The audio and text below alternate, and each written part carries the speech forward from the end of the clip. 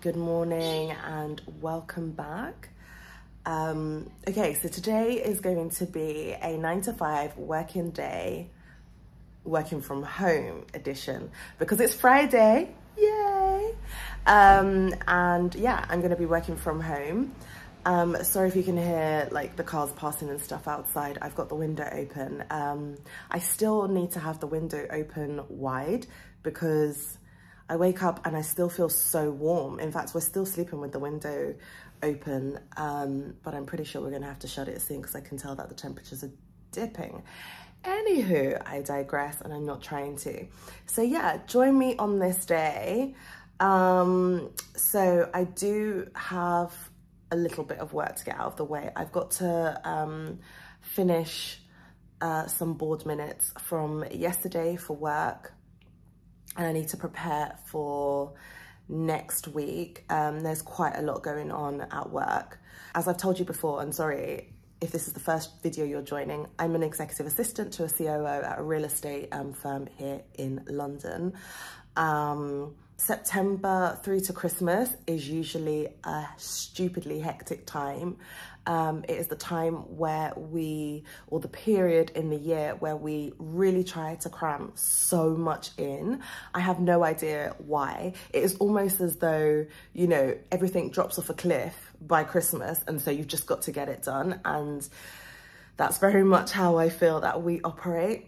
I'm gonna prepare myself for next week and just sort out some stuff. And yeah, and that's it. This week has been a really good week. It's been a busy week because we had Monday off for the Queen's funeral. It was a bank holiday here in the UK. Whoop, whoop. I was very pleased about that. So we had an extended holiday having come back from our Turkey trip last week. Tuesday, Wednesday and Thursday flew by, like literally flew by. Which I'm not mad at, don't get me wrong. I'm the first one to admit, like straight up, I am here to live, not work. So the less time I can spend working, the better for me. One of the biggest things that have come out for me this week, and I can't even delve too much into it right now, but when the time's right, trust me, I'm gonna let rip. With regards to work, there will come a time in your life where you have the most resolve about what is right for you. And you will find yourself in a new, very steadfast place and position whereby people can't easily entice you away from things if it's not right for you. And so just to put a little bit more context around that, there was a discussion this week about a potential opportunity that may or may not arise for me in the near future elsewhere in another company.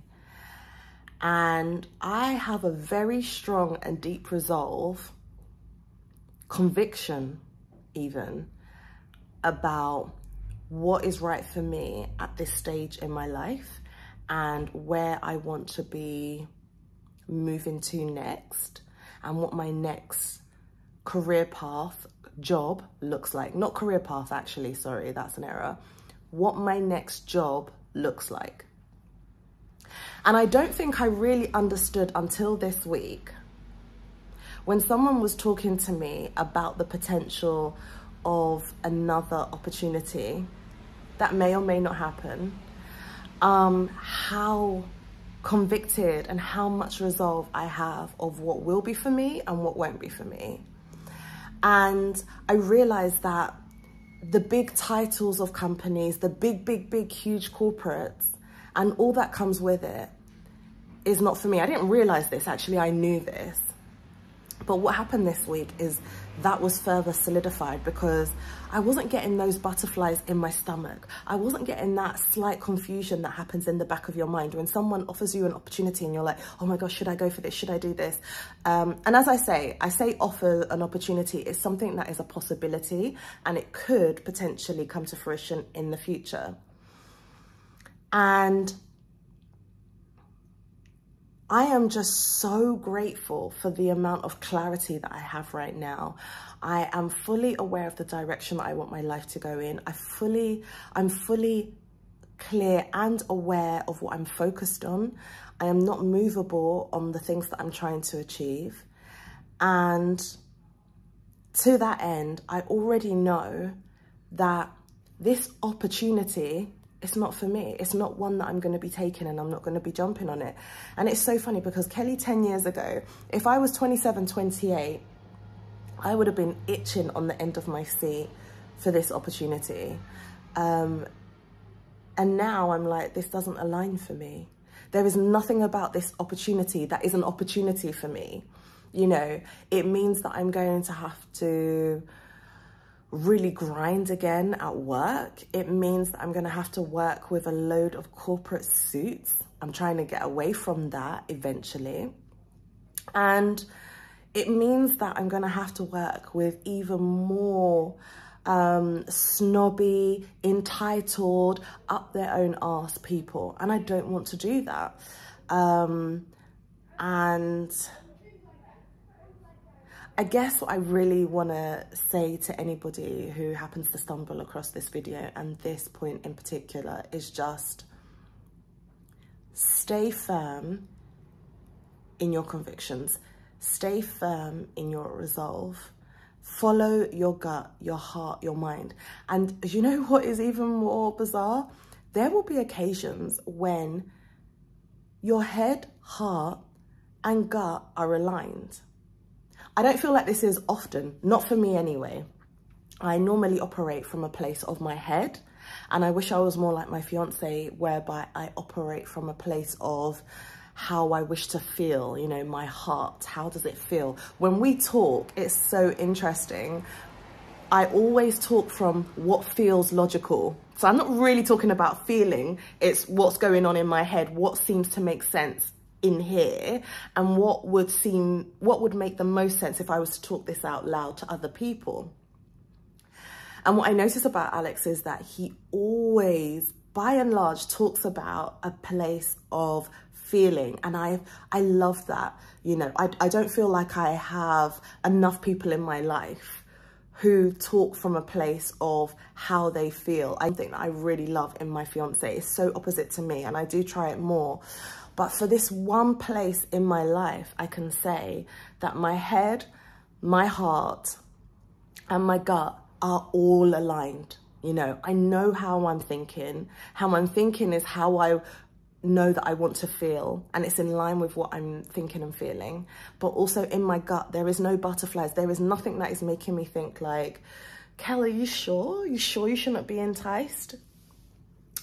Anyway, that is a bit of a ramble for a Friday morning, not even 8:30 yet, but I think somebody will be able to relate, and yeah, it feels good. And genuinely, you know,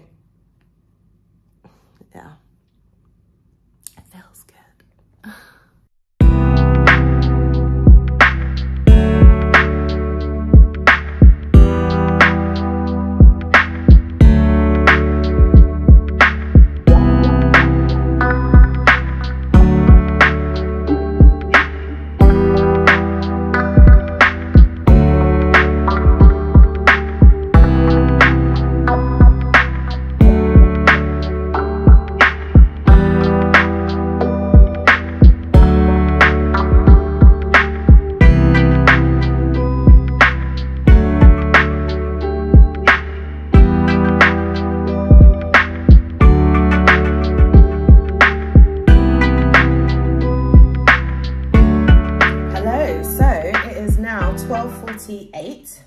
And I'm having lunch.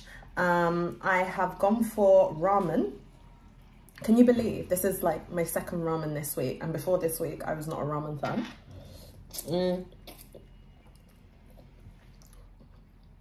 I just didn't get it. Like, Alex has been trying to tell me about ramens for ages, and I just didn't get it. Anyway, so I've got a chili chicken ramen from Wagamamas. It could be a little bit more spicy for me, so I'm sure next time I'll add in some chili oil. But all good. So, work thus far. I had a couple of major things to get out this morning that I wasn't anticipating, but when I logged on, I realized, oh, I need to go and get those out. So that's all done and dusted. I still need to do my board minutes from yesterday, which I will crack on with this afternoon. What I'm planning to do is eat this and then go for a nice walk, which I'll take you on with me. Yeah, come back and crack on with that. What else happened this morning? We had the mini budget from the Chancellor of the Exchequer, and the only bit that really bothered me was about the stamp duty. And so thankfully, excuse me, apologies, it will mean that in real money terms, we'll pay £2.5 grand less for stamp duty. I think that it's a very, in all truthfulness, for me, my view, and obviously working in a real estate company, it's like... So I went on a bit of a tangent here, but I basically wanted to say that I don't really feel like this mini budget will be of a huge help. It's definitely beneficial, or more beneficial to businesses, and it will definitely help the rich. But the likes of you and I and the average person, not so much. But hey, I'll take what I can get. But it is some good news and a little light relief. So let me finish off my ramen and go for my walk.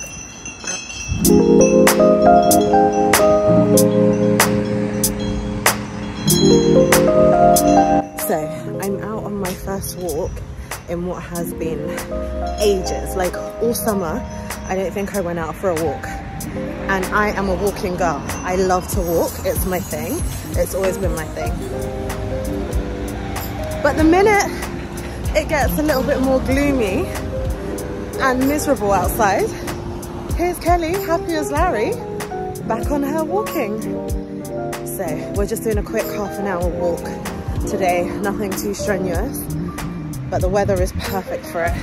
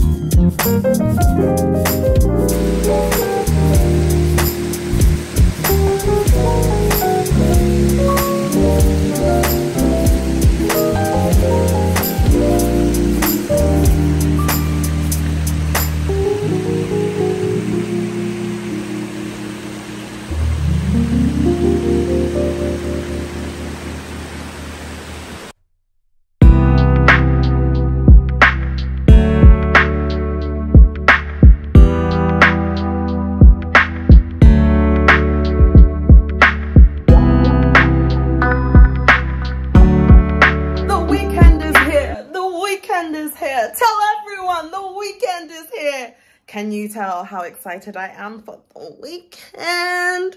First weekend after holidays. So what I'm going to do is, Mr. Bulai is out having drinks with friends. So I am going to indulge in the time to myself that I have at the home, and I'm going to go and get some snacks and come back and be a little bit of a fatty bum. I say a little bit of a fatty bum bum because I was just checking my diary, and in 2 weeks time I have the first bridesmaid fitting. A friend of mine is getting married next May, and she asked me to be bridesmaid. So yeah, I've got the first fitting, so really I could do with trimming down my ass. But that's tomorrow's problem. Like today I want snacks. Now, the problem is I want to order it from Get It and not go back outside, but I really don't want that much. And I'm just wondering, should I just be making some popcorn, or I don't know. Anyway, I've got that Friday feeling. You can feel the energy. Can you feel that? Can you feel the energy? Because I have got that Friday feeling. That feeling of, I can do whatever I want, and a land is coming tomorrow. We love to see it. We love. Okay, let me go for now.